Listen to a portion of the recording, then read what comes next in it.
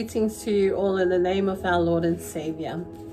It is such a blessing to have you join us for this midweek message. Vi o te whaatalo whaatu i le suafa manu malo o lo tatua li o Yesu Keriso. As I was praying and reading a couple of verses in the Bible, there were a lot of amazing verses I could have picked, and there was this one verse that just kept blinking at me, and it was clear to me that this was my message for today. Psalms 46 verse 10. Be still and know that I am God. I will be exalted among the nations. I will be exalted in the earth. Salamo e fasfulu maleono fai upisefulu. Ina soia ma ia o to iloa o a o lava le atua. E vi ia au inu ese. E vi ia au i le lalolangi. One of many popular verses in the Bible. A verse that just jumps out when you're reading this chapter. A verse that answers so many questions. A verse that is so powerful, yet easily forgotten. A verse that just tells us to be still, meaning to stop, let go, to release, to put down our weapons, and to stop fighting. And then there's the word pride. Pride is probably one thing that stops us from being still. And when pride takes over, we don't have space to be still for the Lord. One of the definitions, biblical definitions, I read mention, pride is a desire to take the place of God. Pride is a desire to take the place of God. This is a verse that is telling us to surrender, letting go of things that protected you and I, letting go of weapons that protected us through shame, fear, and pain.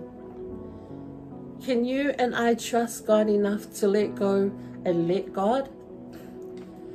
There are so many things going on in the world right now. And to add to that, we're going through so many struggles on our own. And yes, we are fighting them on our own. Exodus chapter 14 verse 14. The Lord will fight for you. You need only to be still. Ole a tau Yehova o oto, ai whaalolongo oto. Let me take you back to 13 years ago. I had lost a brother. He was 37 and he was murdered and stabbed 9 times. He had a beautiful wife, 4 handsome boys, and a gorgeous, beautiful daughter that he never got to meet. As I was told about what happened, I lost it. I was angry, frustrated, hurt, and I was mad at the world. And I remember during his service,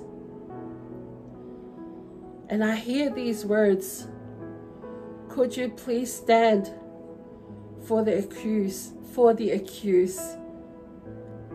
in jail and to pray for him?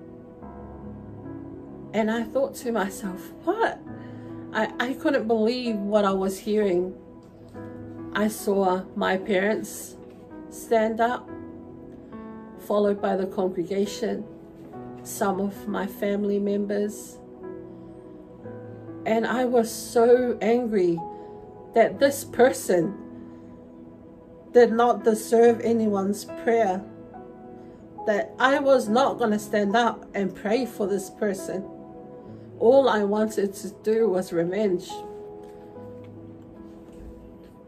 As time went by, I started my own investigation on what, when, how, why.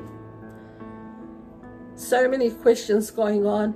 There were different stories on social media, and I was searching for answers.